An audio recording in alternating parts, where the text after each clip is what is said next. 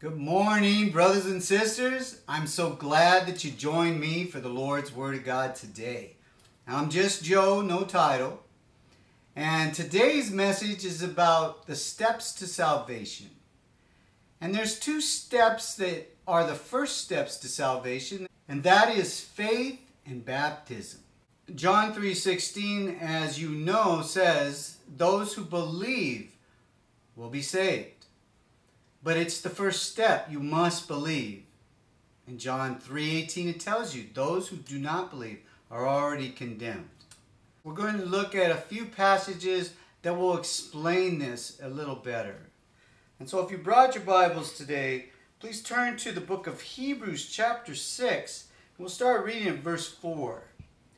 For it is impossible for those who were once enlightened and have tasted the heavenly gift and were made partakers of the Holy Ghost, and have tasted the good word of God and the powers of the world to come, if they shall fall away, to renew them again unto repentance, seeing they crucify to themselves the Son of God afresh, and put him to an open shame. So brothers and sisters, I want to point out here that in the first verse that we read, verse 4, it says, and they were partakers of the Holy Ghost. That means that they didn't just believe, but they had repented of their sinful ways and were filled with the Holy Spirit. But they fell away. And God's not letting them come back, because it's like crucifying Christ twice. Do you understand? To get a better understanding, turn with me to the book of Luke, chapter 8, and we're going to read a parable that Jesus gives about a seed. And we'll start reading at verse 11. Now the parable is this. The seed is the word of God. Those by the wayside are they that hear. Then cometh the devil, and taketh away the word out of their hearts, lest they should believe and be saved. They on the rock are they which, when they hear, receive the word with joy.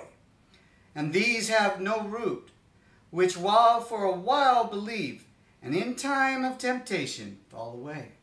And that which fell among the thorns are they, which when they have heard, go forth and are choked with cares of riches and pleasures of this life, and bring no fruit to perfection.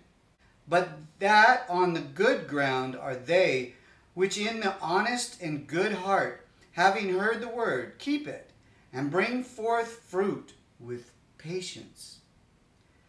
So I want to point out here that, many people go to the altar, ask Jesus in their heart, but they don't stay Christians very long. They don't receive the Holy Spirit. Those are the ones he talks about first. But the ones that get choked by the thorns, by riches and lust, they receive the Holy Spirit. And they walk with the Lord. But they get choked over time with lust and riches. Because the devil wants to steal, kill, and destroy anything that is God's, brothers and sisters. And so we always want to ward off the devil and rebuke him in Jesus' name when he tempts us. Because when you have the Holy Spirit, you have that power, the power of the Holy Ghost, which has power over sin. Amen? Amen. And so now turn with me to the book of Luke chapter 13. Jesus gives another parable right after he says in verse 5, I tell you no, but except you repent, you shall all likewise perish. Repentance is turn from your sinful ways.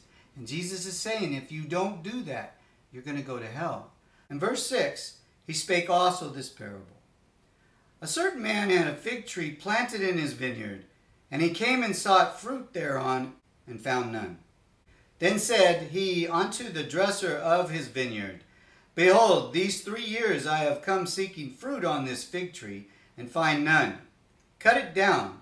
Why does it use up space on the ground?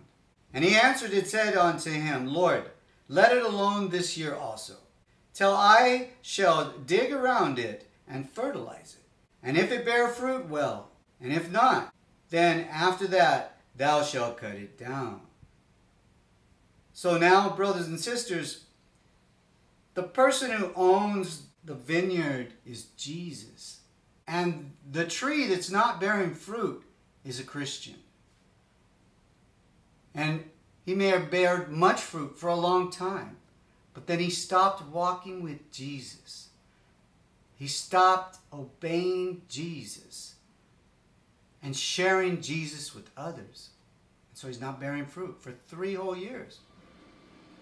You see, God's not going to put up with it forever. So he tells the pastor, cut it down. But the pastor says, no, let me water it and fertilize it for another year. And then if it doesn't, do as you will. And he says to cut it down, burn it. That means go to hell, brothers and sisters. So, if you have fallen away, don't wait forever to make up for what you've done. Because God can pronounce judgment on you. Do you understand? Let's move on. Turn with me to the book of Hebrews chapter 12, and we'll read verses 16 and 17.